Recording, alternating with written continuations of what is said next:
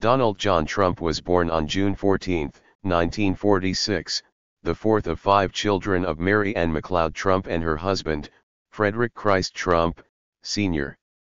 Trump's mother was born in Scotland and emigrated to the United States in 1930.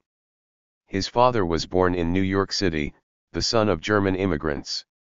During Trump's childhood, the family lived in an upscale community of the Queens borough of New York City known as Jamaica Estates. Fred Trump owned and operated a successful real estate company called Elizabeth Trump & Son, named after Fred Trump's mother and himself, which developed properties for middle-class white families in Queens, Brooklyn, and Staten Island. When they were old enough, the three Trump sons Fred, Jr., Donald, and Robert worked for the company in construction sites and offices. The Trump's daughters, Elizabeth and Mary Ann, did not work for the family business. Donald and Robert Trump eventually became involved in their father's business as adults. Their brother Fred became an airline pilot and died of alcoholism in 1981. Donald Trump cites his brother's ultimately fatal battle with addiction as the reason he does not drink. Robert Trump died in 2020. As a child, Trump displayed behavioral difficulties. He was a pretty rough fellow when he was small, his father later remembered. In an effort to instill a sense of discipline, his parents enrolled him at age 13 in the New York Military Academy, north of New York City. Trump reported that he enjoyed the drills and lifestyle, but the academy marked the extent of his involvement with the military. He enrolled in Fordham University in New York City and then transferred to the University of Pennsylvania, where he earned a bachelor's degree in economics through Penn's Wharton School of Finance and Commerce in 1968. During the Vietnam War in the late 1960s, when Trump was in his early 20s, he used college and medical deferments, due to a physician's diagnosis of bone spurs, to avoid being drafted into the armed forces. When the United States instituted a draft lottery system in 1969, an effort to make conscription more random and less dependent on exemptions, Trump's birthday was number 356 out of 366 in the lottery. He was not called into service. Trump began his business career while still enrolled in college, investing in Philadelphia real estate. Upon completing his undergraduate education in 1968, he returned to New York and joined his father's business full-time. Public criticism and scandal marked Trump's early career. In 1973, the U.S. Justice Department accused the Trump Company of discriminating against African American would-be renters. Although the company did not admit wrongdoing, it settled the matter by agreeing to rent more apartments to black tenants. In the 1970s, Trump helped expand the business, buying properties outside of New York City in locations such as Virginia, Ohio, Nevada, and California.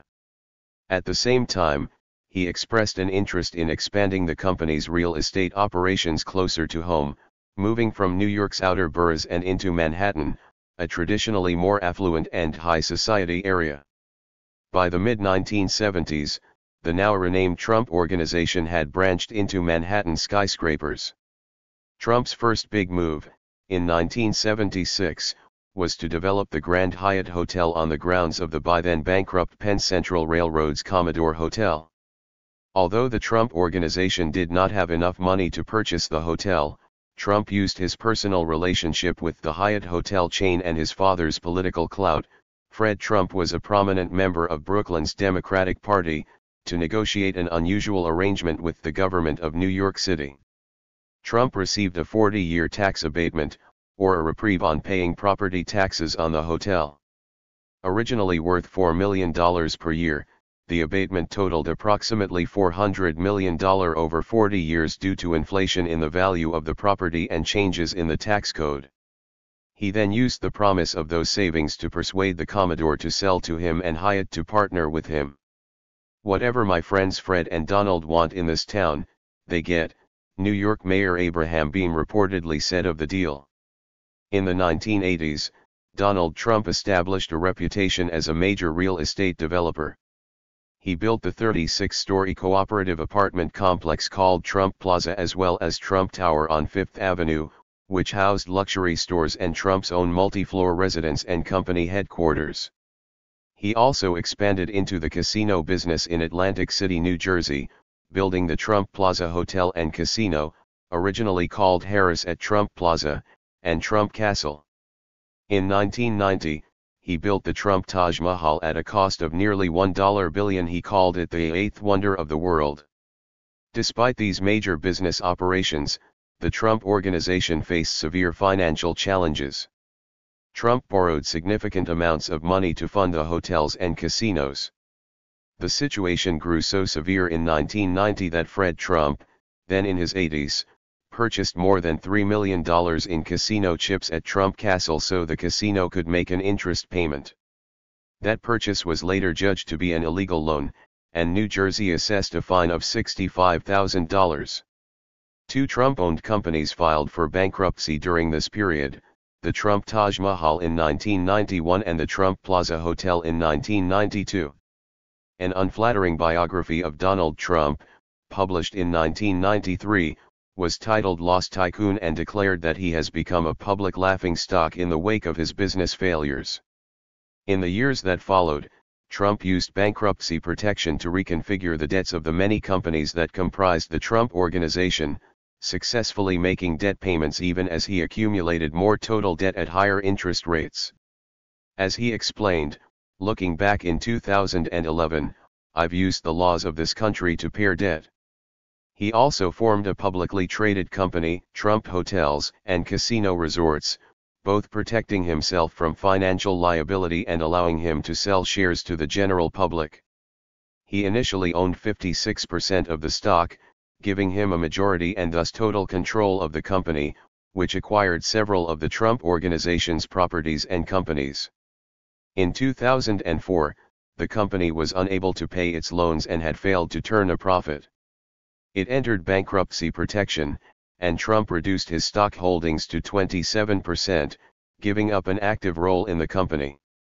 Trump himself blamed the general decline of Atlantic City for his company's failures, although critics pointed out that his casinos had never done well, even when Atlantic City's gambling economy had been strong. Efforts to revive the company failed, and it entered bankruptcy again in 2009 and 2014. By the time Trump announced his campaign for president in 2015, his gambling businesses had entirely ceased operation. Shareholders in the company lost their investments, and many vendors and creditors suffered losses, but Trump's personal financial losses were mitigated by his financial and legal actions. During his tumultuous business career, Donald Trump retained the public appearance of high-flying success. As his real estate and gambling businesses failed, he succeeded in protecting his brand and shifting into licensing businesses in the United States and abroad. In 2004, the New York Times noted, "His name has become such a byword for success that even the most humiliating reverses barely dent his reputation. The rules that govern others just don't apply to Trump." Working with ghost writers, Trump published a number of how-to and business advice books, including the widely read Trump, The Art of the Deal, first released in 1987. He licensed the Trump name to golf courses, hotel resorts, and branded products from steaks to vodka to bottled water. From 1996 to 2015, he was an owner of the Miss USA, Miss Teen USA, and Miss Universe beauty pageants. In 2015, television broadcasters Univision and NBC declined to broadcast the pageants in response to Trump's racist attacks on Latin American immigrants during his presidential campaign. The next year, Trump announced that he had settled lawsuits with them and sold his stake in the pageants.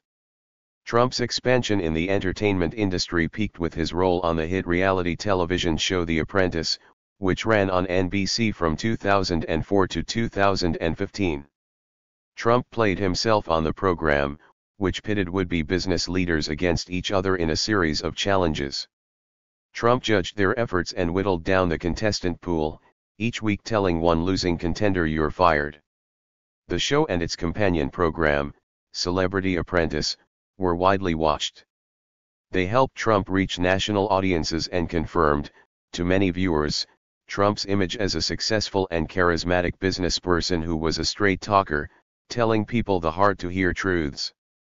Only when Trump formally announced his presidential campaign with anti-immigrant and racist rhetoric did NBC Universal formally end his relationship with the program. Trump's business interests are bundled into an entity known as the Trump Organization, the descendant of the company founded by his grandmother and father. Trump took over the company in 1971, renamed it in 1973, and bestowed formal leadership of it to his sons Donald, Jr., and Eric in 2017. Unlike a typical business corporation that officially owns its subsidiary parts, the Trump Organization is a collection of approximately 500 individual business entities, all owned principally or solely by Donald Trump himself. None of those constituent parts are publicly traded companies, so they are not required to publicly disclose their financial status or value, as public corporations are. Since Donald Trump, in a departure from recent precedent dating back to President Richard Nixon, never released his personal income tax returns, a complete assessment of the Trump Organization's finances has proven impossible. By the time Donald Trump was elected president in November 2016, the Trump Organization owned a vast number of companies, products, and licensing agreements. These holdings included at least a dozen golf resorts in the United States and 5 in other countries, 8 U.S. hotel properties and 6 abroad, and dozens of other real estate holdings around the world. In August 2016, the New York Times reported that his real estate holdings held at least $650 million in debt. As a candidate, Trump boasted about his high levels of debt and his ability to reduce or eliminate his income tax liability, despite his very high personal net worth. The exact level of his wealth has been and continues to be debated. Avoiding taxes, he said during a debate with Hillary Clinton in the fall of 2016, makes me smart. Trump's businesses were also involved in a large number of lawsuits, both as defendant and plaintiff. The newspaper USA Today reported that, as of 2016, Trump or one of his companies had been involved in 3,500 legal cases in federal and states courts. Trump was the plaintiff in 1,900, suing someone else. In 1,450, he was the one being sued. The remainder included other types of cases, including bankruptcies. After his election in 2016, the Trump Organization settled several high-profile cases. 3 involved allegations of consumer fraud by the then-defunct Trump University, a for-profit company launched in 2005 that offered classes in real estate and promised to teach the secrets of Trump's personal success. Trump paid $25 million to settle those suits, without acknowledging wrongdoing. He also closed the charitable nonprofit Trump Foundation in the wake of reports that he had not contributed his personal money to the foundation since 2008 but rather used it to distribute money he solicited from others and might have engaged in illegal self-dealing. Trump's business career, the idiosyncratic nature of the Trump Organization, and the unknown but substantial levels of personal indebtedness related to his global breadth of assets created an unprecedented situation when he was elected president. Many political observers raised concerns about the potential for conflicts of interest between his businesses and his presidential decisions. Critics worried that he would inevitably violate the emoluments clause of the U.S. Constitution, which prohibits federal officials from receiving gifts or payments, or anything else of value, from a foreign leader. Any foreign leader, company, or person doing business with a Trump-owned property, those critics charged, would put money into Donald Trump's pocket. Trump himself rebuffed calls to fully divest himself from his businesses, declaring that he would instead give day-to-day operations of the Trump Organization to his adult sons. They in turn promised to avoid making new deals with foreign countries. Those moves did little to assuage critics' concerns about the potential for conflicts of interest. Thank you for watching this video.